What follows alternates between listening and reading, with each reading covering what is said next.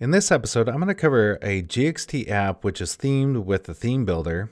I'll start off by cloning the Git repo, then I'll import the project into Eclipse. After that, I'll build the app and the theme, I'll run and debug the application, and then I'll change the theme and update and show you that workflow process. To get started, I'm going to go to the GitHub project. Now there is GXT demo projects, and what I want to do is fork this project and then I'll clone it. In this case, I'm going to skip the forking step because what you want to do is go up here and then fork it to your own username, and then you can clone it. But in this case, I'm going to skip that step. I'm going to go right to copying the URL for cloning.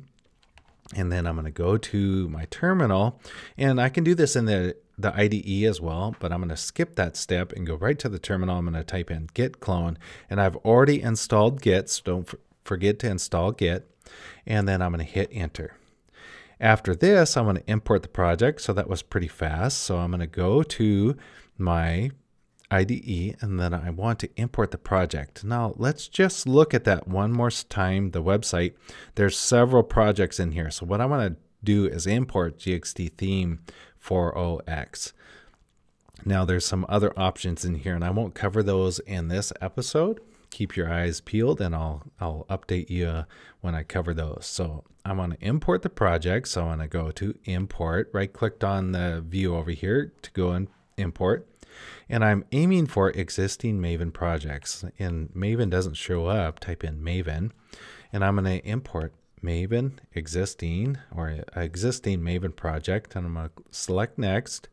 Then I'm going to browse to where I imported it. It's in my training directory under GXT and the GXT demo projects, and here's the GXT theme. I want to import this application, and it has three modules: the parent and the theme folder and the application folder. And then I'm going to click on finish, and it imports them. Okay, so fantastic. So what I want to do, the next step, I'm going to just expand this so you can see the bits in here. The parent is basically the POM, and just it glues together the application directory and the theme directory.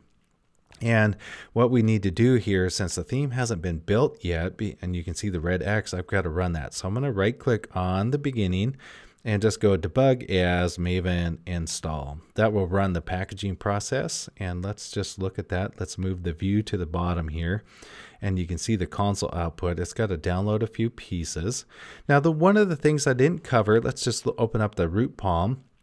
I didn't cover setting up the POM tab here. I didn't cover setting up the Artifactory access for GXT 403.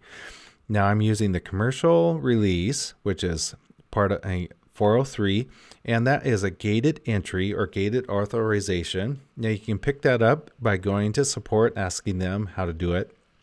Or you can go to the guide right here. You can go to this guide and follow the instructions on how to set up the M2 settings.xml with the credentials, so that way Maven can open up the door and get the artifacts.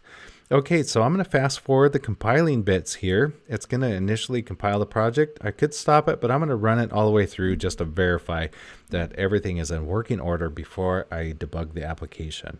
I'll fast forward. Okay, so the compilation is completed. Everything went off with a success. You can see success for all three modules. And that, I just want to make sure that's working properly. Then I'm going to go over to the project because it did compile generate some classes for what I call the Tritium theme. And then I'm going to right click. It's basically a copy of the Triton theme, but I renamed it just so you can tell the difference in your project. So I'm going to right click on the root, and I want to refresh the directory so the workspace is updated, and you can see that it just added target generated sources, and the red X went away. It completed the classes. If I look in here, I can see the generated sources. Now, Tritium has a few overrides for the theme, and I won't cover those, but you can look at them here in this source code under the 40X theme. And I'm going to collapse that. Basically, the next thing I want to do is right click on the application. I want to debug as a GUID development mode with Jetty, and I want to look at the application in the browser. So it's copying the resources to the web web app directory. And then I'm going to double click on this, and it's going to load up a browser, and it's going to do the initial compile. The initial compile is always going to be a little bit slower in the beginning, and then every change is going to be incremental compile. So you can see behind the scenes here, it's compiling it. Okay, so the button, it works. Everything works. So let's just change like the header color to this content panel and see if it updates.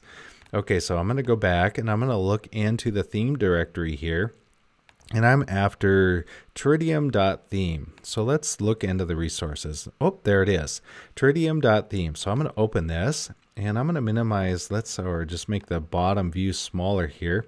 Okay, so now that I got Tritium open, I want to change the color of the button. So I'm going to find the button. So I'm going to look for find button. And let's see the button. I want to change the gradient color, and let's just change it to A. 1, 2, 3, 4, 5, 6. There's 3 A's, one more there. And I'm going to copy that and do the top of the stop of the gradient too. Save that. I'm going to go over to the project theme, and I'm going to run down debug as Maven install. And Maven install will run the build process, and I'm going to build the theme. And let's just head over to the browser, back to the browser. And when it's done here, I'm going to refresh the browser, and it will incrementally compile. All right, so there it is. It's finished. I'm going to hit reload. It's doing an incremental compile. And when this is done, it will show me a gray button if I've done it correctly. Okay, excellent. So now I could change the over color on mouse over. Let's do that one more time. Let's find the mouse over, pressed background, over background color, over gradient. That's the one I want. So let's do 1, 2, 3, 4, 5, 6. 1, 2, 3, 4, 5, 6. Let's do all E's. This should be a little bit different color of gray, I think. I may be wrong. I don't know the hex colors all that well. So I need to go over here, right click, and go debug as Maven install. And that just is a quick way to execute the process. I could actually do a different life cycle there, or Maven life cycle to execute the process. Let's go back to the browser and get ready to reload. And once it's done, okay, it's finished. I can reload it. Let's do an incremental compile, compiling project. And let's see. Okay, the over color is a lighter gray. That's not really what I want. Okay, there's the button too. You can see here it's a different color for that button. Okay, so that concludes this episode on basically covering how to change a value in a theme, importing the theme project. And in the future episodes, I'm going to cover how to find these variables and modify the theme faster.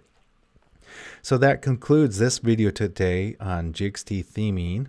And thanks for watching. Follow me for more tips and tricks on GXT, and I'll catch you later.